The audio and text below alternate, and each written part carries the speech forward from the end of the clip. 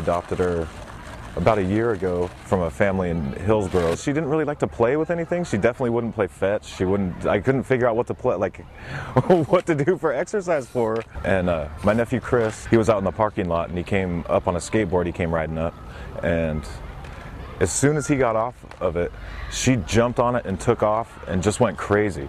The people that I adopted her from didn't tell me that she even knew how to do that, so it seems really weird. She can't breathe and she slobbers a lot, so after a few minutes, you might want to stop watching.